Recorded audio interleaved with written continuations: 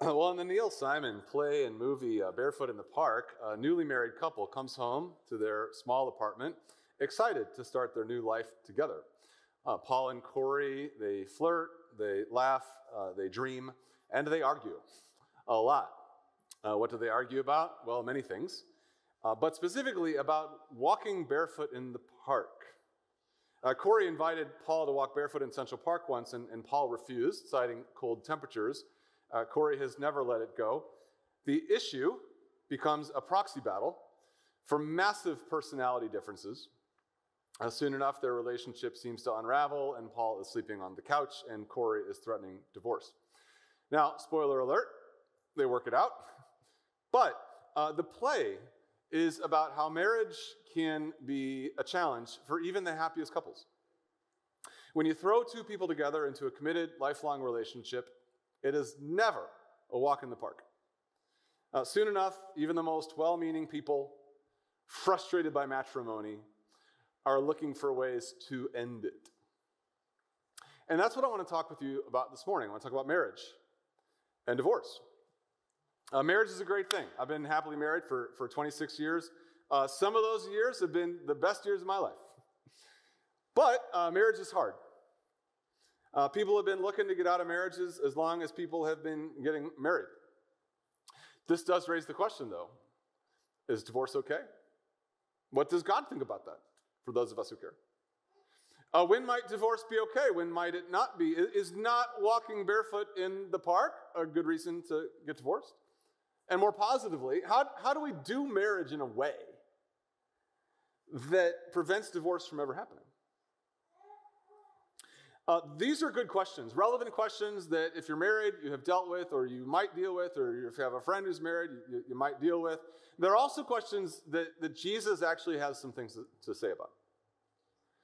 We've been studying Jesus' Sermon on the Mount here at Rooftop in our current series called Religion Redefined. And the Sermon on the Mount, if you don't know, it's this big sermon that Jesus preaches. It's recorded in Matthew 5 through 7. And in the Sermon on the Mount, Jesus sort of lays out, it's his manifesto on God's very high expectations for his people. And Jesus talks about a lot of different things in the sermon, different topics, including marriage and divorce. The people of Jesus' day had as many problems in general, but with marriage and divorce as we do. So Jesus talks about it. Now, his words are sparse. And as we read them, we might think a couple things. We might think, this is really hard. And we might also wonder if what Jesus has to say is even helpful. But if we listen really deeply to what Jesus is saying, I think we're going to find that God gives us a vision of marriage that is worth fighting for, no matter how many barefoot walks in the park we have to take. So let me go ahead and share with you what Jesus says. It comes from Matthew chapter 5, verses 31 through 32. It has been said, anyone who divorces his wife must provide her with a certificate of divorce. But I tell you that anyone who divorces his wife, except for marital unfaithfulness, sexual immorality, causes her to become an adulteress. And anyone who marries a divorced woman commits adultery. That's it. That's what Jesus has to say about marriage and divorce. At least here. It is short, it is difficult, and it is perplexing. What's Jesus saying? And how is this helpful? Well, I think Jesus' words here are actually really important and really helpful for those of us who are married or might get married or have friends who are married, but it's going to take us some work to figure out how. So first, let's pull back and remind ourselves of the context in which Jesus is teaching this portion of the Sermon on the Mount. In this section of the sermon, Jesus is confronting the Pharisees' tendency to interpret the Old Testament law in ways that make it easy to obey. So remember that the Jews were people of the law. They were very proud of the law that God had given them. The only problem is that many of them had interpreted the Hebrew law in such a way that they were missing the point. They were lowering the bar. They were basically lowering the bar in order to maintain their righteousness without having to jump too high. So for example, the law says, do not murder. And they're like, oh, okay, well, as long as we don't murder anybody, we can think whatever we want about them in our hearts. We can even call them names. And as long as we don't, kill them, we're good. Jesus says, no, that's not the point. God gives you the law so that you can see into his heart and learn what he really wants. It's not enough to not murder someone. You have to love them in your heart the way God loves them. You have to see them as a brother or sister. You have to pursue reconciliation with them. Jesus does this with lust and with anger and with oaths. And that's what's happening in this passage too. The Pharisees were lowering the bar of marriage and divorce. You see, the Old Testament law actually included rules on divorce.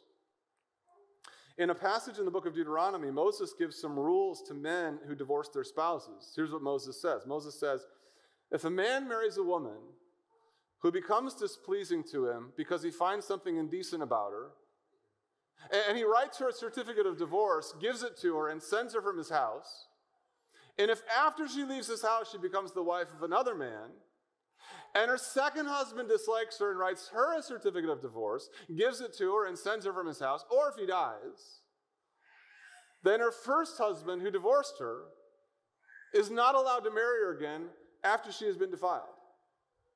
Okay, so that's the Old Testament law on divorce. Frankly, that's kind of weird. What it says is that if a man finds something indecent about his wife and gives her a certificate of divorce, and if that woman marries another man who also divorces her, or if he dies, then that woman's first husband can't marry her again.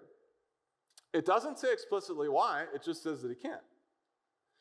That's the law that Jesus is quoting, and the law that the Pharisees are misinterpreting. Now, how are they misinterpreting it? Well, it comes down to those phrases, certificate of divorce for something indecent.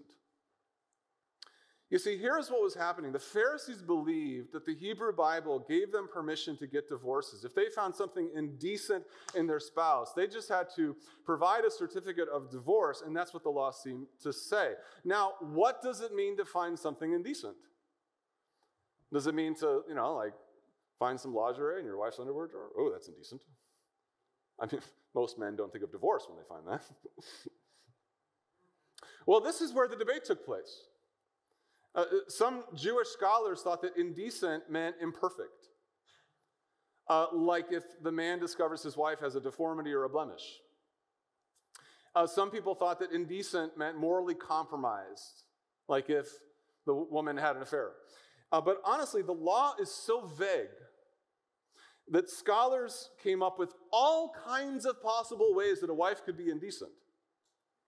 One Jewish school of thought actually held that if a wife burned a man's toast, it was grounds for divorce. That's actually written in a Jewish law somewhere. So that's how the Pharisees were interpreting the law. Now, before we get too far, it's easy to judge them for their low standards, right? But we do the same thing. I mean, in our culture, you don't even have to provide that much justification to get divorced. You can just cite irreconcilable differences. You can say, well, we're moving in two different directions. Toast doesn't need to even factor into the equation. So how does Jesus respond to their low standards and to ours? Well, he does what he's been doing. He raises the bar. The Pharisees were lowering the bar, and Jesus pushes it right back up. Here's what Jesus says. He says, it has been said, anyone who divorces his wife must give her a certificate of divorce. But I tell you that anyone who divorces his wife, except for adultery or sexual immorality, which is the actual phrase, causes her to become an adulteress. And anyone who marries a divorced woman commits adultery. Okay. How is Jesus raising the bar? He says that you think you can get divorced just by getting a certificate for finding something indecent. That's a low bar.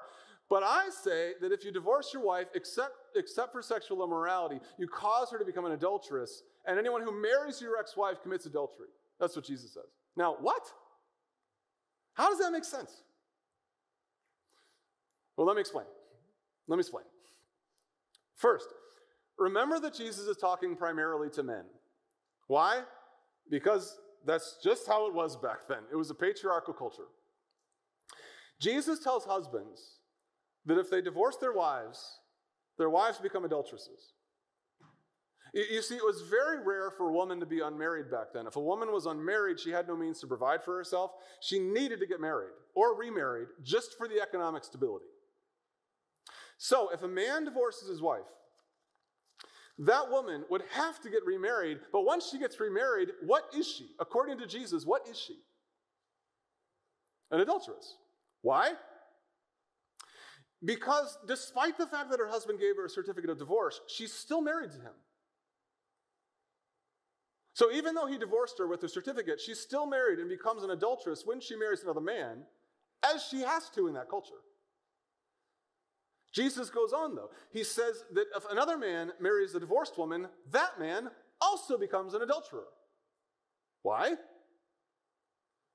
Because he's having a relationship with a divorced woman who Jesus says is actually still married to her first husband despite the divorce. What Jesus seems to be saying here, what he seems to be saying here, is that marriage is permanent.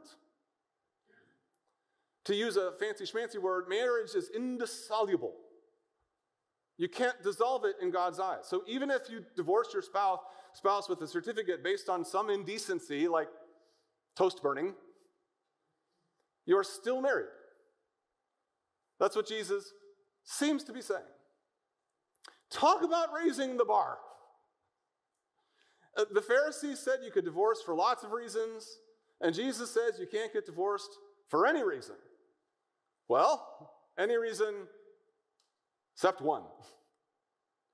Let's talk about that little phrase. What's the phrase? Except for sexual immorality. But I tell you that anyone who divorces his wife except for sexual immorality causes her to become an adulteress. Maybe you picked up on this. It's commonly referred to as the exception clause. Biblical theologians have phrases for everything. This is called the exception clause. The way the exception clause is frequently read is that Jesus' teaching on the indissolubility of marriage has one exception. So marriage is permanent except when it is broken by an affair or by any act of sexual immorality. The Greek word used here is actually porneia, and it means sexual immorality or fornication or adultery. So marriage is permanent unless someone has committed sexual immorality of some kind, an affair, a porn addiction, sexual abuse. That's how the exception clause is frequently read. And I've actually run into this several times over the years. When couples come to me to talk about their marriage problems, for example, and whether or not they can or should stay together, frequently one of them has committed adultery and the other one says, well, this means I can get a divorce, right? Jesus says in this circumstance I can get a divorce, right? Right, Pastor Matt? I can get a divorce, right? So what do we make of the exception clause? There's actually a couple problems with the traditional interpretation of the exception clause. First, is this the only exception? Is that the only reason that Jesus says couples can get divorced? That seems limited. What about abuse? What about abandonment? Those aren't good enough exceptions for Jesus to include? That seems unfair. The other problem with this interpretation of the exception clause is that in other parallel passages in the Bible, there is no exception clause. Remember, there are how many Gospels in the New Testament? Matthew, Mark, Luke, and John. Each of them remember the teachings of Jesus in a slightly different way. And in other Gospels, Jesus doesn't give any exception clause at all. Like in Luke. Anyone who divorces his wife and marries another woman commits adultery, and the man who marries a divorced woman commits adultery. No exceptions. Or in Mark, the other passage. So in Matthew, Jesus says that marriage is permanent and divorce is wrong, except if there is sexual immorality. But in Mark and Luke, Jesus says that marriage is permanent, divorce is wrong, period. Okay. Now we have two questions. The first question, what do we do with the exception clause? And the second question, what do we do with Jesus' teaching in general? Marriage is permanent? Like you can't get divorced? Ever? Ever, ever, ever, ever? Well, let's talk about the exception clause first, and then we'll talk about Jesus' point. I actually think the explanation to the exception clause is fairly simple. And it has to do with understanding who Matthew is as a writer. Matthew is a little bit different from the other gospel writers. He is very specific, and he's a very good teacher. He aims for clarity. And here's the rub. I don't think Jesus in Matthew is giving an exception clause. In fact, I don't think there's any exceptions at all. One of my seminary professors pointed this out to me years ago. He said Jesus is probably, and we can be humble here, but Jesus is probably just being clear about who causes someone to be called an adulterer. I mean, let me give you an example.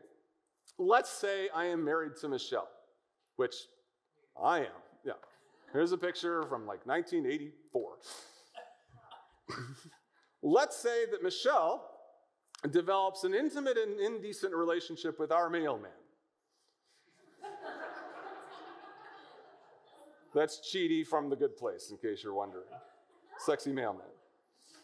And let's say I find out about this. And let's say that I secure a certificate of divorce for this indecency. Oh, that's sad. That just doesn't look right. And let's say that Michelle goes ahead and consummates and marries the mailman out of economic necessity. Jesus says, that doesn't look right either, right? Jesus says that my action of divorcing her has caused her to become an adulteress by marrying someone else while still being married to me. But wait a second. She already committed adultery with the mailman. So is it my act of divorcing her that causes her to become an adulteress, or is it her act of adultery with the mailman? You see, it's not an exception clause. Jesus is just being clear. He's saying that if you divorce your spouse and then marry another, they're committing adultery because they're still married to you unless they've actually committed adultery. In that case, it's not you making them an adulteress, but their own adultery making them an adulteress. In Matthew, Jesus is just being clear. He's offering a note of clarity where Mark and Luke don't. But interestingly, what do we do with this? We see this supposed exception clause and we interpret it as a loophole. Like the Pharisees. We're always looking for loopholes. We're always looking to lower the bar. We think, oh, here's a way I can justify my divorce. One of us committed adultery, or has a porn addiction, or this or that. But it's not what Jesus is saying. Jesus isn't giving exceptions. In fact, the idea that Jesus would be giving exceptions undermines his entire point, which brings us back to his entire point. What is Jesus' entire point? Well, like I said, Jesus' entire point seems to be that marriage is permanent no matter what. Now, is he saying that? If he is, yikes! That's tough. Jesus' disciples even knew it was tough. In fact, in one of those parallel passages about marriage, after Jesus shared this teaching for the disciples, and Jesus was very critical of divorce, do you know what Jesus' disciples said? They said this. They said, if this is the situation between a husband and wife, it is better not to marry. Yeah, I'm with you. I mean, if Jesus is saying that once you're married in God's eyes forever on earth, no matter what, then I kind of agree with the disciples. Do not get on that boat. You are cutting off your only life raft. I mean, if you're on the boat forever, if you're not going to be stuck on the boat forever, don't go to the boat. And that's what the disciples are like, oh, it's better not to marry. But is Jesus saying that? Well, at this point, we need to remember something important. We need to remember how Jesus teaches. And we found this in the Sermon on the Mount already. When Jesus teaches, he uses a lot of hyperbole, exaggeration, to make his points. And we've already seen this in the Sermon on the Mount. How? Well, he said that if you are angry with your brother, you're going to be judged before God in hell as though you had killed him. Really? He said that if you look at a woman lustfully, you've already committed adultery with her. He said that you should not even resist an evil person. These are hyperbolic statements that we should not take literally. They are not intended to be taken literally. I mean, if we do take them literally, if we do take the Sermon on the Mount literally, guess what? We should all be cutting off our hands and gouging out our eyes. No, we shouldn't take these statements literally, but we should take them seriously. And there's a difference. We shouldn't take them literally, but we should take them seriously. Now, how do we take this literally, but not literally, but seriously? We take it seriously by tapping into the spirit of what Jesus is saying. What's he saying? Jesus isn't saying that marriage is permanent. He's saying that marriage should be. That's what Jesus is saying. Not that marriage is permanent, but that marriage should be. Now, how do we know that this is what Jesus is saying? Because in a parallel passage, he actually just says that. In the Gospel of Mark, Jesus is having a debate with the Pharisees about marriage and divorce. Here's how it goes. The Pharisees say, Moses permitted a man to write a certificate of divorce and send her away. That's from Deuteronomy. Jesus replied, it was because your hearts were hard that Moses wrote you this law. But at the beginning of creation, God made them male and female. For this reason, a man will leave his father and mother and be united to his wife, and the two will become one flesh. Therefore, what God has joined together, let no one separate. Basically, Jesus says that God allowed for divorce in the Old Testament because your hearts were hard. God allowed for divorce because he knew it was going to happen. I mean, divorce happens. It just does. Marriage takes two willing parties, and if you don't have that, you're not going to have a marriage for very long. I've met with couples and can sometimes tell this is just not going to happen. I mean, aside from the miraculous, uninvited intervention of God, there's just no way this is going to work out. God is a realist, even more of a realist than me. As a realist, God accommodated the law to marital realities. He said, if you're going to get divorced, here's how you do it. Write up a certificate so that you can prove you're divorced. At the very least, you're going to need the paperwork. So the law accounts for divorce in a very humane way. But just because the law allowed for divorce doesn't mean it's what God intended or desires, and this is what the Pharisees were forgetting. And this is what Jesus came to reassert. He is clarifying that just because God allowed for divorce doesn't mean we should get one. That wasn't the plan. That isn't the plan. What's the plan? The plan is that marriage be a fulfilling relationship between two willing people, one that nothing tears apart. God desires that marriage be a permanent, productive, earthly bond between a man and a woman who serve each other lovingly all their days. Honestly, I don't know too many married people who don't desire that. I mean, I don't marry a lot of people who are expecting to get divorced. Most people who get married want to stay happily married forever. I mean, that's the dream, right? To die in your old age with your spouse in bed, by your side, holding hands at the same time. See you, Mabel. Been a good 50 years. Then you wake up in heaven with your spouse. Mabel! That's the dream. But we also know that the dream of lifelong marriages is increasingly rare. In his book, The 7 Principles for Making Marriage Work, which I think is an excellent book, author and marriage expert Dr. John Gottman points out that the chance of a marriage ending in divorce over a 40-year period is 67%. So nearly 7 in 10 marriages not interrupted by death will end before the couple's 40th anniversary, 7 out of 10. The average length of a marriage in the United States these days is 8.2 years. Far short of lifelong. These days, most marriages don't last. We know this. But however comfortable in our culture that we've gotten with divorce, we also know in our hearts that that's just not the idea. Marriage was intended to be something more. We know that. We feel that. So the real question isn't what God desires here. Most every married person desires that. The real question is, how do we get there? If Jesus' point is that marriage should be permanent, how do we make it so? How do we build marriages that last? That is an entirely separate sermon.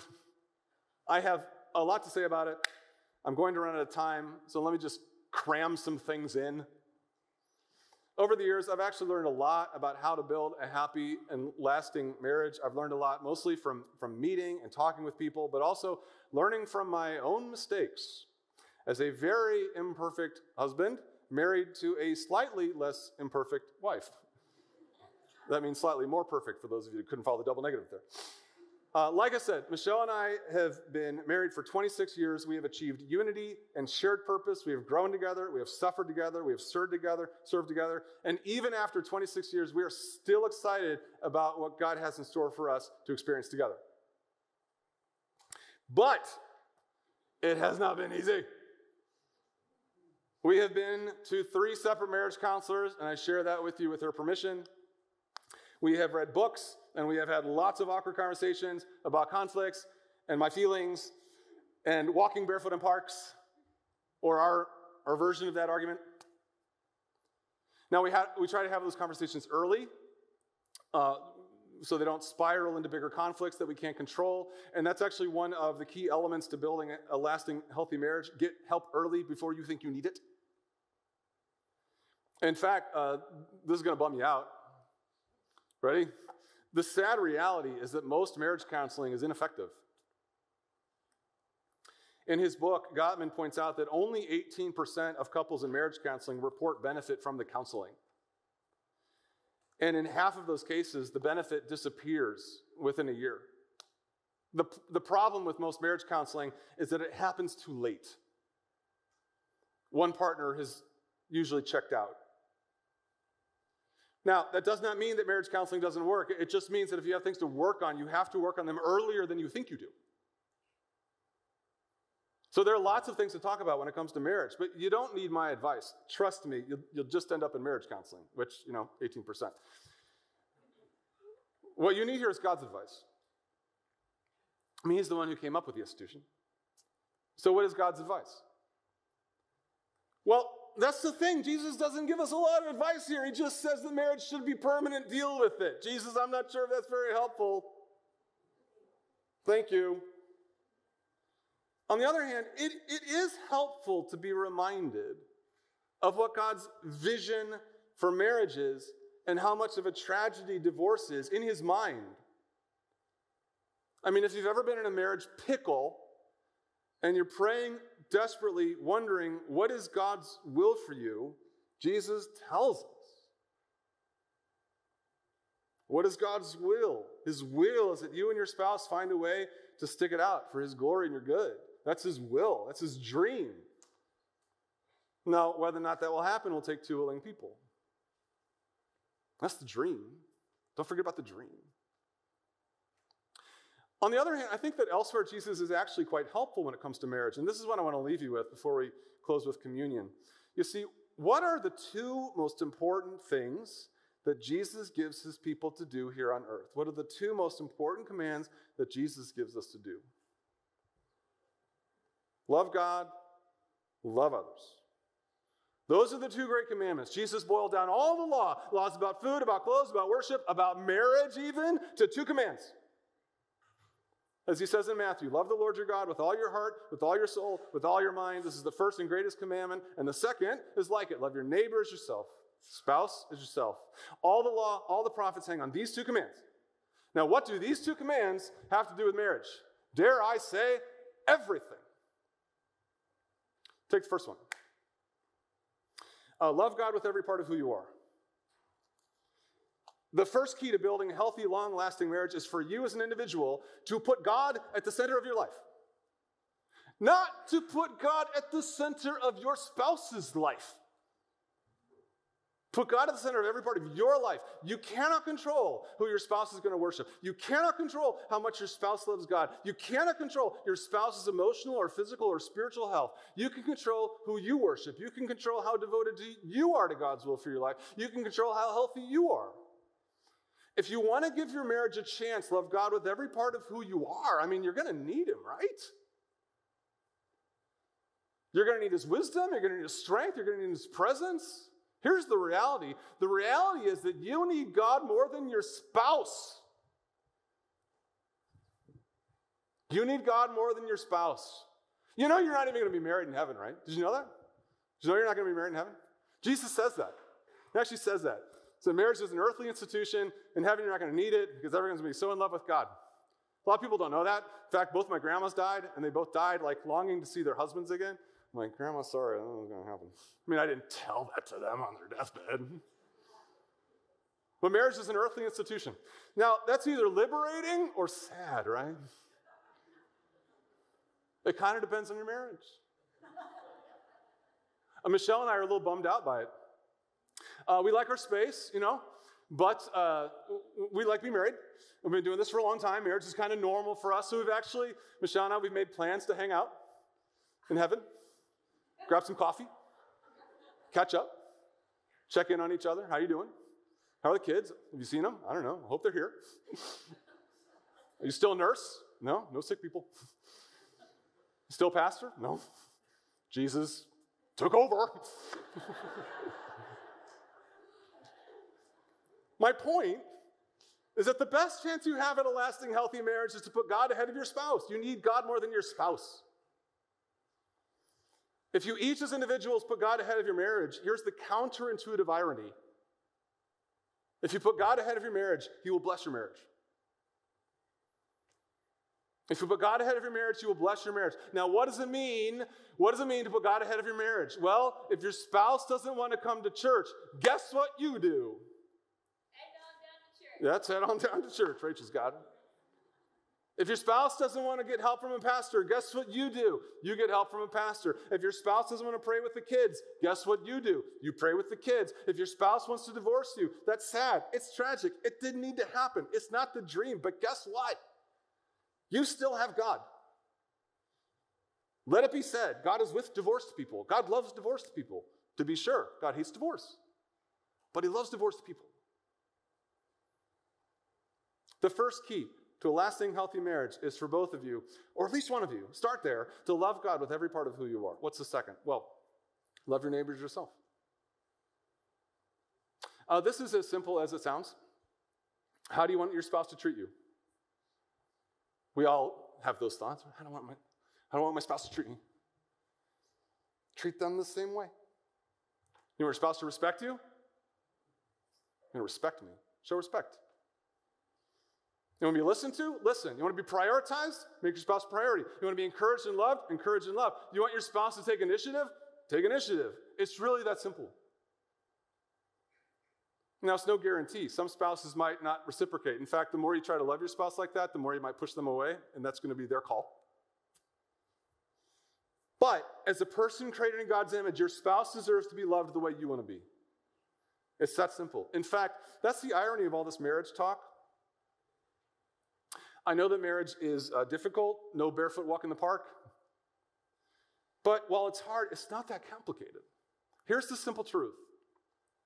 Marriages are healthy, marriages last when two people love God together and love each other in the way they want to be loved.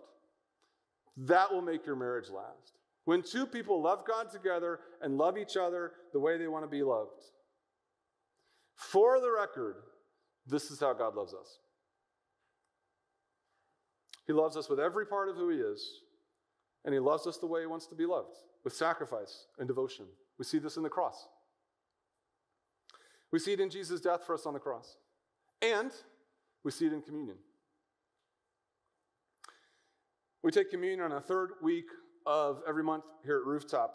In our understanding, communion, it's a symbolic reenactment of who we are as God's children, His family, gathered around the feast of His grace because of the loving sacrifice of Jesus, His one and only Son.